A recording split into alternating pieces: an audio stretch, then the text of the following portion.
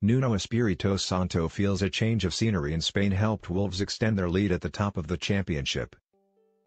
The league frontrunners won only their second game in 2018 with a more lively performance at Ipswich. With the gap between themselves and second-place Derby now at 12 points, although with one game more played. Santo felt the break helped his side. "That was something that we had planned before, the results didn't mean anything," he said. "The bonds that the boys created during a week together, for hours a day enjoying themselves but with a lot of hard work. I think the benefits are visible. I'm happier about the performance that the boys had today, that's what makes me pleased.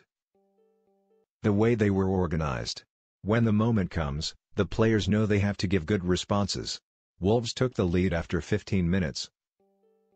When a cross down the left from Barry Douglas found the head of Matt Doherty, who headed downward past Bartosz Białkowski. Ipswich, 4-2-3-1, Białkowski, Spence, Chambers, Carter Vickers, Knudsen, Gleeson, Ward 83, Connolly, Waghorn, McGoldrick, Sears 83, Selina, Garner, Hyam 84, subs not used, Webster, Crow, Brew, Kenlock goal scorers, none booked, Waghorn, Gleeson, Connolly Wolves, 3-4-3, Ruddy, Bennett, Cody, Bully, Doherty, Ndyaye, Neves, Douglas, Hota, Costa, Inobacar 78.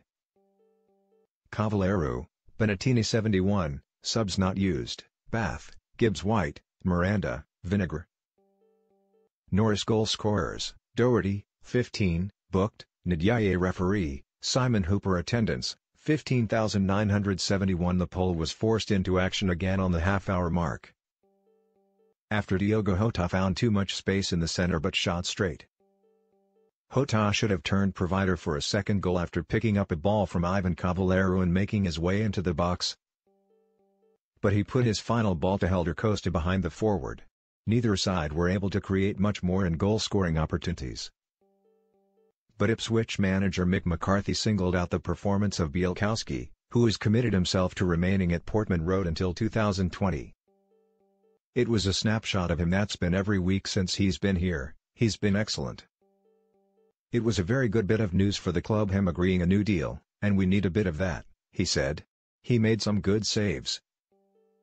They're a very good side, we were beaten by a better team, but I can't argue with my lads, or complain about the application and effort. The goal knocks the stuffing out of you, and it enables Wolves. It's very hard to get round them, they've got 5 at the back. They drop 2 in and the 2 wide players drop in, it's hard to play through them. They are a very good side as well. It's a bit of a parasite football, they can prey and feed on our mistakes, and I don't blame them, they're very good at it.